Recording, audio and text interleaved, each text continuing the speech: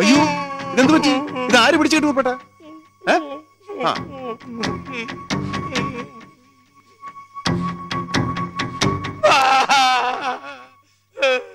നിങ്ങളൊന്ന് മോങ്ങാതെ എന്താ പറ്റിയെന്ന് പറ. പെട്ടെന്ന് എവിടുന്നാലും എനിക്കറിയില്ല. മുഖം മൂടിയിട്ട് 4-5 കള്ളന്മാർ എന്റെ മേലെ ചാടി വീണു. മുഖം മൂടിയോ? ആ മുഖം മൂടിയിട്ട് കറുത്ത് ധരിച്ച 5-6 ഇരുമ്പന്മാര്.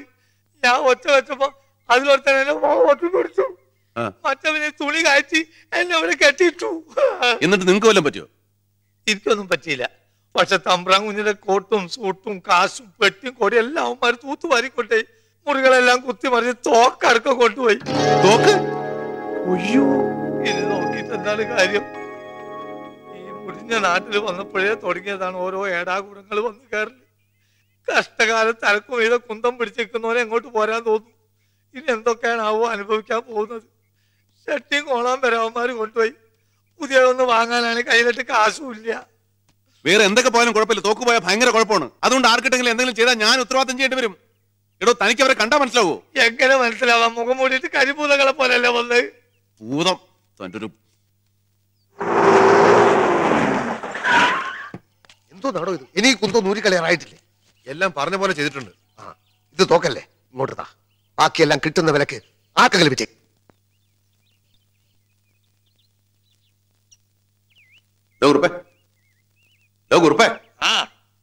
ഞാൻ നിക്കറും ടീഷർട്ട് ഒന്ന് കഴിക്കണമെന്ന്. എന്തിന്? നിക്കറുമല്ല അപ്പടി ചെളിയാ, ടീഷർട്ട് ആണെങ്കിൽ വേർത്ത് നാറി.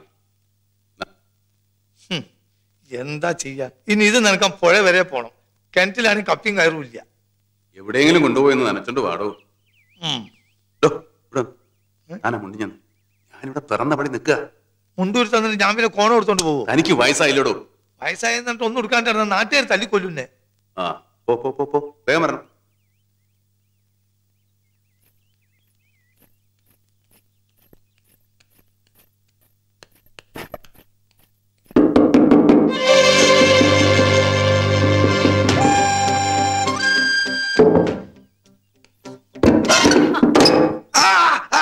അയ്യോ എന്താ?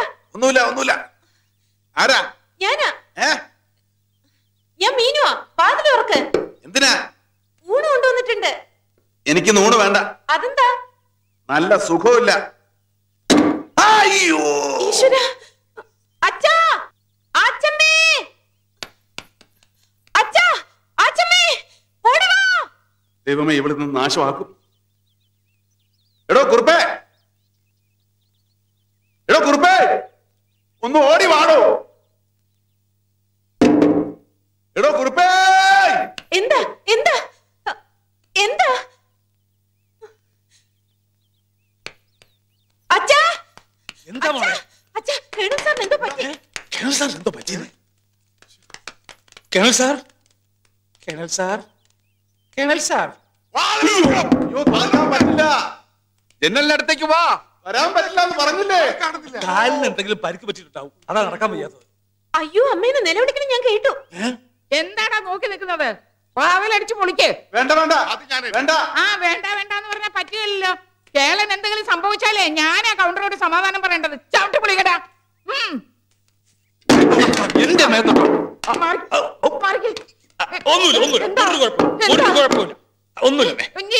ഞാനൊന്ന് കാണട്ടെ. നീയൊന്ന് മാറിക്കേ. എനിക്ക് കേളനെ ഒന്ന് കാണണം. എന്താ സംഭവിച്ചത്? എനിക്ക് അറിയണം. എനിക്കൊന്ന് കേളനെ കാണണം. നീ ഒന്ന് മാറ്. ഇവിടെ മാറിക്കടാ. ഇവിടെ എനിക്ക് കണ്ടിട്ടേ വരുന്നുള്ളൂ. എനിക്ക് കേളനെ ഒന്ന് കാണണം. ഞാൻ കണ്ടിട്ട് വരാം. നീ എന്നെ വിട്.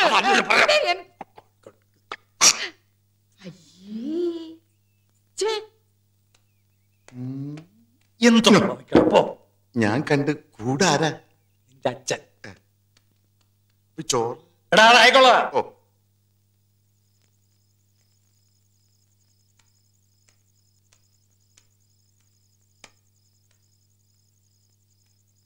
എന്താണോ ആലോചിക്കുന്നത്? ഞാൻ എന്റെ ജാതകം ഒന്ന് നോക്കിച്ചാലോ എന്ന് ആലോചിക്കായിരുന്നു. എന്തിന്? ഈ മാനഹാനിയും ദ്രവ്യനഷ്ടം എത്ര കാലം കൂടി ഉണ്ടെന്ന് അറിയാനാ. താനൊരു കാര്യം ചെയ്യും, ഒന്ന് കന്റോൺമെന്റ് വരെ പോയി കുറെ പണം എന്റെ ഉടുപ്പൊക്കെ എടുത്തോണ്ട് വാ. എടുത്തോണ്ട് വരുന്നതിനാ നമുക്ക് രണ്ടുപേർ കൂടി അങ്ങോട്ട് പോയാൽ പോരെ? എങ്ങനെ പോകും? ടിക്കറ്റിന്റെ കാശ് വേണ്ടേ? കള്ളവണ്ടി കയറാ. കൊള്ളാം, നല്ല ഐഡിയ. താൻ ജാതകം നോക്കേണ്ട കാര്യമില്ല. തന്റെ ജാതകം ഞാൻ പറഞ്ഞുതരാം. മാനഹാനിയും ദ്രവ്യനഷ്ടവും മാത്രമല്ല, ജയിൽവാസവും തനിക്ക് ഫലം. അതുകൊണ്ടാണ് ഇപ്പൊ ഇങ്ങനെയുള്ള കുരുട്ട് ബുദ്ധിയൊക്കെ തനിക്ക് തോന്നുന്നത്. ഞാനൊരു വഴി പറഞ്ഞു എന്ന് മാത്രം, വേണ്ടേ വേണ്ട. ഇവിടെ ഒരു വഴി പറഞ്ഞു തരാൻ പറഞ്ഞ പെരുവഴിയാണോ പറഞ്ഞു തരുന്നത്? രണ്ടും കൂടെ ഇവിടെ കെട്ടിയെടുത്താൽ പിന്നെ പാൽക്കാരും അലക്കാരനും ആര് പൈസ കൊടുക്കും? പിന്നെ കേരളം വന്ന് നാട്ടുകാരെ പറ്റിച്ചുകൊണ്ട് ഓടിപ്പോയി എന്നുള്ള ചീത്തപ്പരികൂടെ വേണം. ബാക്കി എല്ലായി. അങ്ങനെയാണ് ടിക്കറ്റിന്റെ കാശ്. ഇതിവിടെ ചക്രവലം തന്നോടല്ലേ പറഞ്ഞത്? നമുക്ക് അപ്പുറത്ത് ആച്ചമ്മയോട് കുറച്ച് കാശ് കടമാങ്ങിയാലോ? താനെന്നെ നാറ്റിച്ചേ അടങ്ങും. നാണമില്ലടോ വല്ലവരുടെ മുമ്പിൽ ചെന്ന് കൈ നീട്ടാൻ. ഇത്തിരി അന്തസ്വാഭിമാനം മാത്രമേ ബാക്കിയുള്ളൂ. താൻ അതും കൂടെ കളഞ്ഞു കുളിക്കും. പട്ടിണി കിടന്നാലും ശരി, കാലാണ് ആരോടും കടമാക്കുന്നില്ല. പിന്നെ ഞാൻ എങ്ങനെ പോകും? താൻ എങ്ങനെയെങ്കിലും പോകും, അതൊന്നും എനിക്കറിയണ്ട. പിന്നെ കള്ളവണ്ടി എന്നെ വഴി.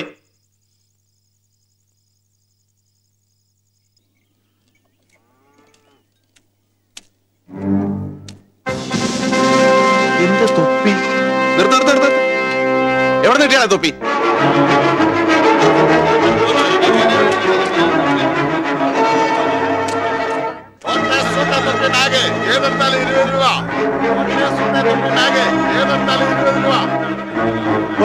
തൊപ്പി ബാഗ് ഏതെടുത്താലും 20 രൂപ. എവിടെ നാടാ കിട്ടിയത്?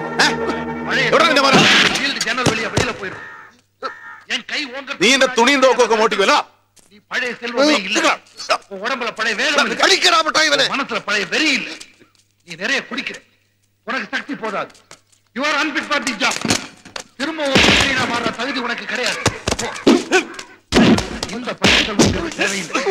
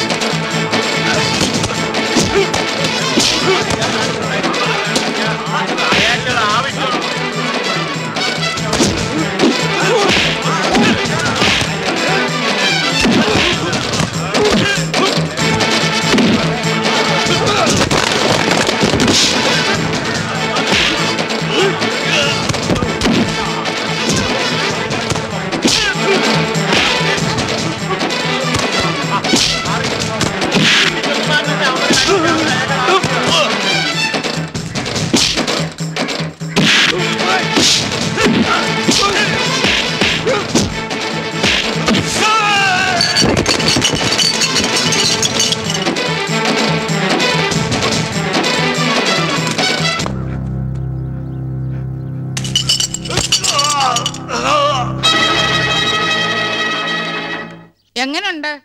ടവണി ഡാക്ടറെ അടുത്തെങ്ങാനും പോകേണ്ടി വരുവോ? നല്ല ആഴത്തിലാ തറച്ചത്. മുറി ഉണങ്ങാൻ സമയമെടുക്കും. എന്തായാലും കുറച്ചു ദിവസം കാലനക്കാതെ വെക്കണം. നനയ്ക്കുകയും വേണ്ട, അത്രേ ഉള്ളൂ. ആ കേളന്റെ തോക്ക് കിട്ടിയിട്ടുണ്ട്. ആ ഷൺമുഖത്തിനെ പിടിച്ച് 2 പൂശിയപ്പം അവനെടുത്ത് കൊടുത്തു. തോക്ക് ഇയാൾ കേസിൽപ്പെടുത്തിയിട്ടില്ല. അല്ലെങ്കിൽ ഇതും തൊണ്ടി സാധനങ്ങളുടെ കൂടെ സ്റ്റേഷനിലും കോടതിയിലുമായിട്ട് ചുറ്റി തിരിഞ്ഞേനെ. അത് നന്നായി. എല്ലാരെയും കിട്ടിയോടെ ഇൻസ്പെക്ടറെ? ആ ഷൺമുഖന്റെ കൂടെയുള്ള പൊട്ടനെയും വേറൊരുത്തനെയും കിട്ടിയിട്ടുണ്ട്. രണ്ടുപേരും മുങ്ങിയിരിക്കുക. ഞങ്ങൾ അന്വേഷിക്കുന്നുണ്ട്. അന്വേഷിച്ചാ പോരാ, പിടിക്കണം. പിടിച്ച് നല്ല പെടപടക്കണം. അത് പിന്നെ ഞങ്ങൾ ചെയ്യാതിരിക്കുവോ ആച്ചമ്മേ? ആ കേട്ടോ കേള, ഇപ്പോഴാ എനിക്ക് സമാധാനമായത്. കൗണ്ടറുടെ വീട്ടിൽ കള്ളം കയറുകയെന്ന് വെച്ചാ അതും തൊട്ടയിലുമൊക്കത്ത് ഞാൻ താമസിക്കുമ്പോ നാണക്കേടല്ലേ? ഇങ്ങനെ ഒന്നും ഈ ദേശത്ത് ഉണ്ടായിട്ടേ ഇല്ലാന്ന്. എന്നാ ഞങ്ങൾ ഇറങ്ങട്ടെ. ചെല്ലേ മീനാക്ഷി, കേളന് കയ്യും കാലും ഒന്നും കുറെ ദിവസത്തേക്ക് അനങ്ങുകയില്ല. നീയും കുട്ടികളും ഇവിടേക്ക് ആവശ്യമുള്ളതൊക്കെ ചെയ്തു കൊടുക്കണം കേട്ടോ.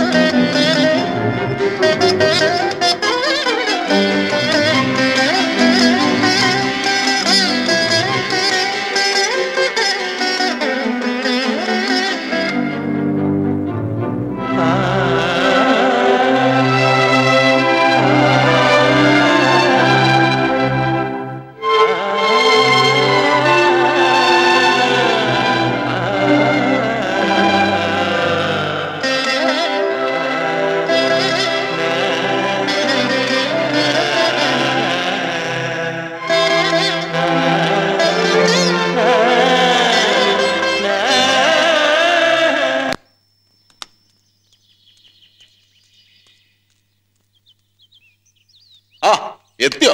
എല്ലാ തളത്തിലേക്ക് വെച്ചോളൂ. ആകപ്പാടെ ഉണ്ടായിരുന്ന ഷോർട്സ് കൊടുത്തിട്ട് താൻ പോയോ? പിന്നെ കോണം ഓർത്തോണ്ട് തീവണ്ടി കയറാൻ പറ്റുമോ? എത്ര രൂപ വേണ്ട? സാറ് എന്നാ മതി. ഉടനെ വരണമെന്ന് പറഞ്ഞ് പോയതല്ലേ? കുറെ നാളായല്ലോ പോയിട്ട്. നന്നായിട്ട് സൂചിച്ചിട്ട് വരികയാണല്ലേ? ആ നല്ല സുഖമായിരുന്നു അവിടെ ലോക്കപ്പില്. ലോക്കപ്പില്? അതെ, ജാതകം പറഞ്ഞ അച്ചട്ടായി. കാരാഗ്രഹവാസം കഴിഞ്ഞു. കള്ളവണ്ടി കയറിയതിന് സേലത്ത് വെച്ച് പോലീസ് പിടിച്ചു. ഈ രൂപത്തിൽ ഇപ്പൊ അവിടുത്തെ മുജ്ജന്മ സുഹൃത്തം. ആ അതെ, മടക്കയാത്രക്കുള്ള ടിക്കറ്റ്. ടിക്കറ്റ്? അതെ, അടിപിടി, മോഷണം, പോലീസ് കേസ്, ഇതുകൊണ്ടൊന്നും മതിയായില്ലേ? അപ്പൊ ഒക്കെ അറിഞ്ഞുവല്ലേ? ഒക്കെ അറിഞ്ഞു. അതുകൊണ്ട് ഞാൻ പറഞ്ഞു എത്രയും പെട്ടെന്ന് മുടിഞ്ഞാടത്തുനിന്ന് പോണെന്ന്. മറ്റന്നാൾ മടക്കം വേണ്ടിയുണ്ട്. അതിപ്പോ ഒരു 5-6-7-8 ദിവസം കഴിയാണ്ട് പോകാൻ പറ്റില്ല. എന്തേ? ആ, കാല് ദൂരെ ശരിയായിട്ടില്ല. അത് ശരിക്കും ശരിയായതിനു ശേഷം യാത്ര ചെയ്താൽ മതി എന്നാണ് ഡോക്ടർ പറഞ്ഞിരിക്കുന്നത്. ഡോക്ടർ എല്ലാം ശരിയായിന്നല്ലേ പറഞ്ഞത്? വേദന എനിക്ക് ലേഖല്ലോ. ആ പാൽക്കാരനും മലക്കാരനും ഒക്കെ ഉള്ള കാശിയായിട്ടൊന്ന് വാങ്ങിച്ചോണം.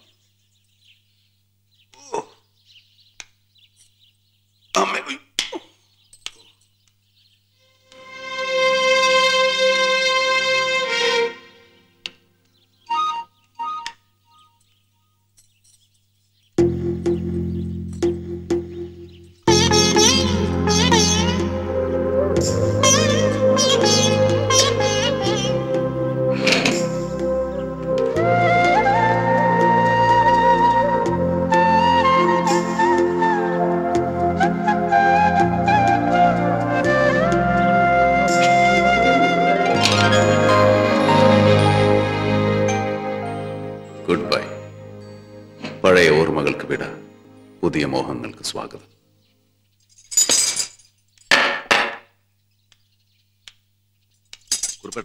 എന്തോ? ഞാൻ ആ വിവാഹമോചനത്തിന്റെ പേപ്പറിൽ ഒപ്പിട്ടു.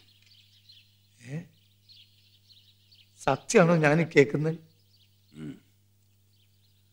അങ്ങനെ ശ്രീമതി സ്വാതി തമ്പുരാനെ ഞാൻ വീണ്ടും വെറും സ്വാതിയാക്കി. നന്നായി കുഞ്ഞെ. പുകഞ്ഞ കൊള്ളി പുറത്തെന്നാണല്ലോ പ്രമാണം. ഇത്രയും നാൾ വെറുതെ ഉള്ളിലിട്ട് പോയിച്ചോണ്ടിരിക്കുകയായിരുന്നല്ലോ. എല്ലാം നല്ലതിനാണെന്ന് വിചാരിച്ചാൽ മതി.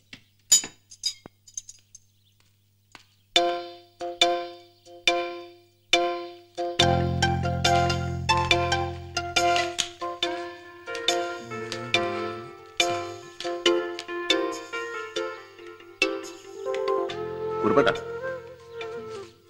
ഞാനൊരു കാര്യം ആലോചിക്കായിരുന്നു. കുറുപ്പേട്ട, കുറുപ്പേട്ട, ഞാൻ ഈ കണക്കൊന്ന് എഴുതി കഴിഞ്ഞോട്ടെ. കണക്കൊക്കെ പിന്നെ നോക്കാം. നിങ്ങൾ ചില ആശാരിമാരുടെ കൂട്ട് ഊണ് കഴിക്കാൻ പഠിക്കുമ്പോൾ ഉളിയെ പെട്ട് കൊടുക്കും. പറയൂ, എന്താ കാര്യം? അല്ല, ഞാൻ ആലോചിക്കായിരുന്നു,